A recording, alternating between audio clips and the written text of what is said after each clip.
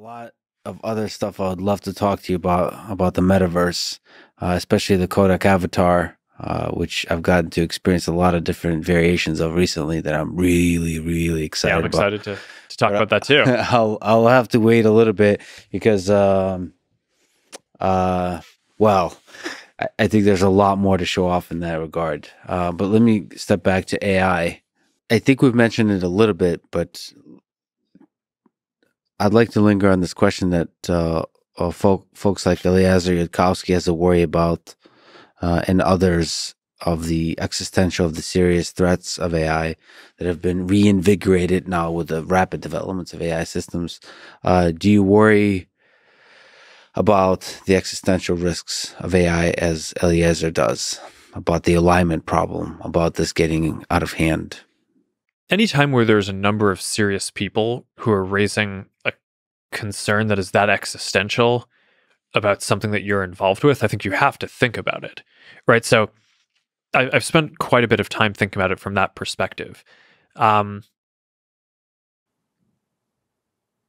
the thing where I basically have come out on this for now is I do think that there are over time. I think that we need to think about this even more as we approach something that could be closer to super intelligence. I just think it's pretty clear to anyone working on these projects today that we're not there. And one of my concerns is that we spent a fair amount of time on this before, but there are more. I don't know if mundane is the right word, but there's like concerns that already exist, Hmm. right? About like people using AI tools to do harmful things of the type that we're already aware, whether, we talked about fraud or scams or different things like that. Um, and that's going to be a pretty big set of challenges that the companies working on this are going to need to grapple with, regardless of whether there is an existential concern as well at some point down the road. So I do worry that to some degree, you can people can get a little too focused on some of the tail risk and then not do as good of a job as we need to on the things that you are can be almost certain are going to come down the pipe as as real risks that kind of manifest themselves in the near term. So for me, I've spent most of my time on that once I kind of made the realization that the size of models that we're talking about now in terms of what we're building are just quite far from the super intelligence type concerns that people raise. But I think once we get a couple steps closer to that, I know as we do get closer, I think that those, you know, there are going to be some novel risks and issues about how we make sure that the systems are safe for sure.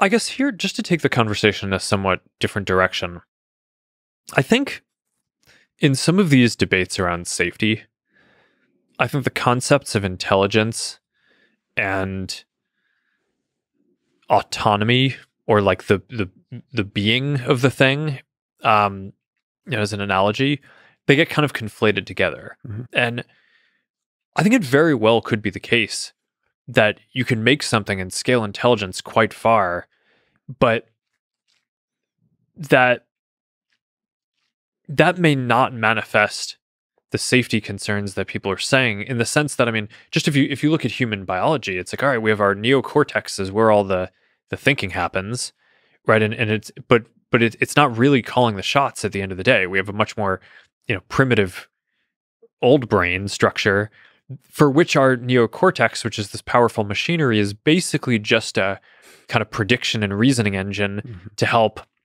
it kind of like our very simple brain um,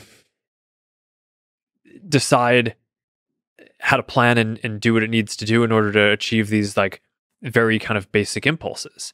And I think that you can think about some of the development of intelligence along the same lines, where just like our neocortex doesn't have free will or autonomy, um, we might develop these wildly intelligent systems that are, much more intelligent than our neocortex, have much more capacity, but are, in the same way that our neocortex is sort of subservient and Hmm. is used as a tool by our kind of simple impulse brain.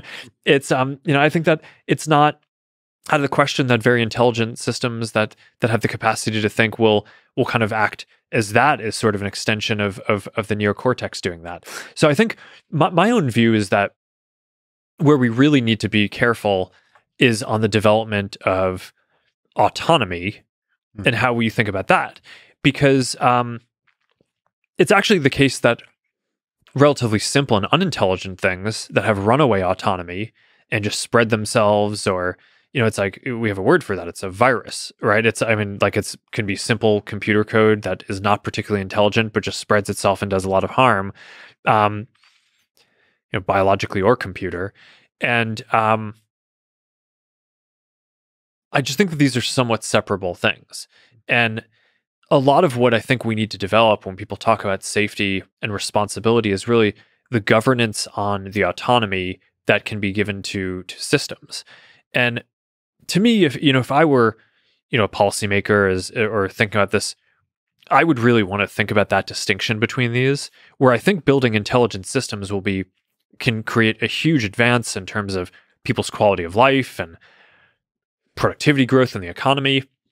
But it's the autonomy part of this that I think we really need to make progress on how to govern these things responsibly before we build the capacity for them to make a lot of decisions on their own, or give them goals or things like that. And I think that that's a research problem, but I do think that to some degree these are somewhat separable things. I love the distinction between intelligence and autonomy, and the metaphor with the neocortex.